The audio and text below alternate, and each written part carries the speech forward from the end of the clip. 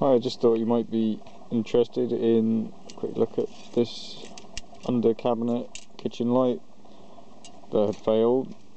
Just taking it apart to have a look what going on. It wasn't a tube, the control gear had gone in it. To leave it apart, quite interesting what's happened.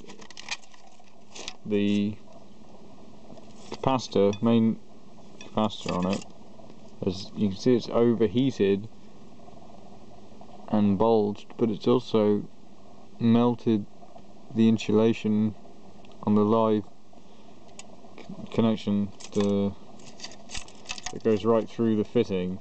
From, you've got a plug on each end to socket one end, and then there's a plug on the other end, so you can put them in a row, chain them up and that's just wired straight through on the board with no fuse, no internal fusing, and that's just melted through. Got so hot it's melted the insulation and shorted out, which is a bit dodgy.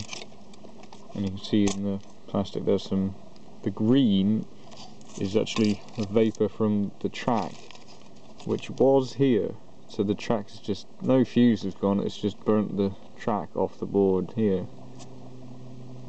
So yeah, that's what's happened to that. Also got the board from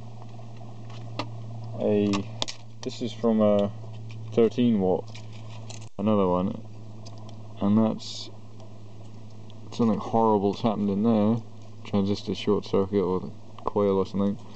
You can see these resistors have had a bit of a problem, got a bit hot and a bit of black smoke, but yeah. So I don't know, these don't look particularly well made, these type of fittings. These Eterna brand, so Eterna or Eterna, I don't know what they're called.